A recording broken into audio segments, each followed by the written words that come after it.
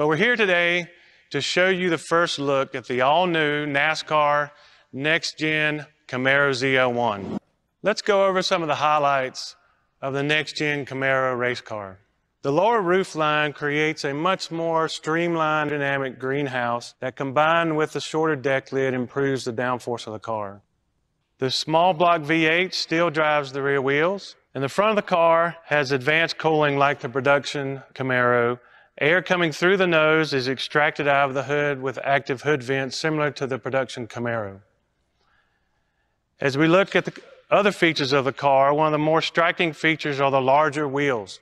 18-inch diameter wheels versus 15-inch diameter in the current generation.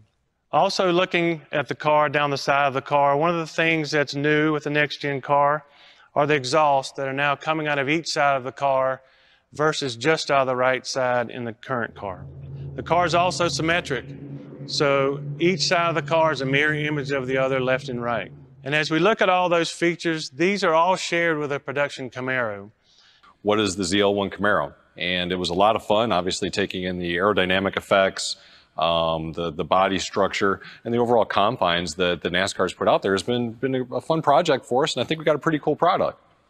Yeah, one thing that's really exciting for me is, in years past, and Eric, you know this really well, we struggle with the cooling of the car.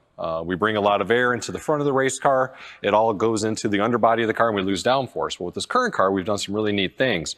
You bring the new air in through here, it goes through the cooling system, and it actually exits over here on the top of the hood. And what that does, instead of impeding downforce, you actually gain a little bit of downforce, which is a really neat concept and something that the teams are looking forward to.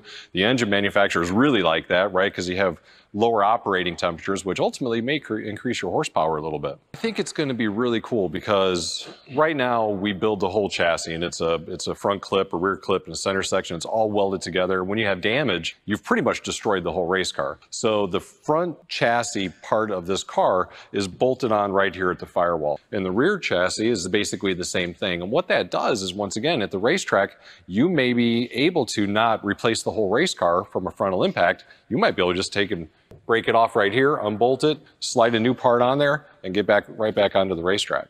There's probably a lot of people out there who've never even felt what that feels like. The production of those components on a street car ended probably in the 80s, right? So rack and pinion steering is something that's been around for quite some time. The direct link to the driver's hands, he's going to be able to feel the steering wheel, feel the tire and the contact patch on the asphalt, significantly better than what they had in the past. So I think it's going to be a huge advantage to these guys. I think that's a huge advantage to us. I think from a couple different levels, right? I think from a styling concept, it looks way cooler, right? Also, there's a lot of performance to be had with that. The steel wheel, obviously heavy, retains a lot of heat. You don't want that in a race car, right? You want to try to get the heat expelled out of there as much as you possibly can. So the larger wheel really helps with that. Obviously, we've got a lot of open area that we can get the air out of there to keep the brakes a lot cooler. One thing that's really obvious straight away is the mono lug, as opposed to the 5 independent studs and lugs that we have on our current cars.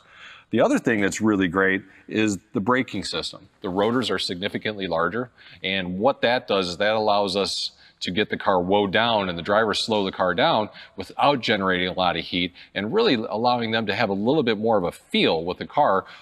Coupled with the rack and pinion steering, going to be pretty neat to see the drivers react to that. Yeah, I agree with you 100%. And for the duration of the event, we see a lot of times now that the brakes degrade over a course of a race. We may not have that problem with this car. I think the fans are going to audibly hear this change, and the reason is because when you have your exhaust exiting out of one side or the other, you're hearing all 8 cylinders, man. They're just kicking and firing off. Now you're only going to hear 4 cylinders if you're standing on this side of the car and 4 cylinders if you're standing on that side of the car. But what that creates is a much more throaty and performance-based sound to it. So that's going to be pretty exciting. Also, the exhaust is encased in what's called the rocker box. So once again, an aerodynamic feature of this car is the smooth area underneath the exhaust pipes, which helps us create some downforce. Another thing that the teams are going to continue to keep working on. Yeah, I think this is another important aspect of this car in general. We're trying to make sure our relevancy to the production car is high. Our fans can identify with what it is that we've got.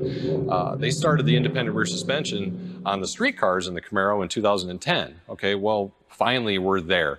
And the things that allows us to do is your independent rear suspension. You can adjust your toe, your camber settings. You can really kind of get finicky and real finite with your adjustments to make sure that the driver's happy and you're actually making acceptable changes to the actual racetrack that you're going to, because they're all different, they're all unique.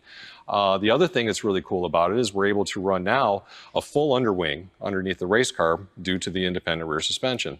That's a huge aerodynamic advantage. And one of the things that I think the drivers are going to be able to feel, because as you go around the racetrack, as the car travels, and as it goes into different yaw situations, they're going to know what that underwing is doing. You had mentioned it earlier, Eric, about the ride height limitations that we've got with this car. So one of those keys is to make sure you're feeding this diffuser with air.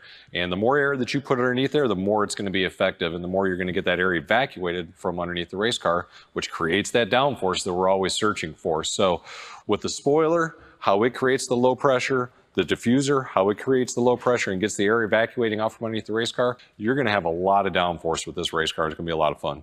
I agree with you 100%. And the stability thing is what we want to be able to give these drivers. So all of the aerodynamic enhancements, all of the independent rear suspension, the rack and pinion, all of those things are just there to make sure that the drivers can aggressively race these race cars.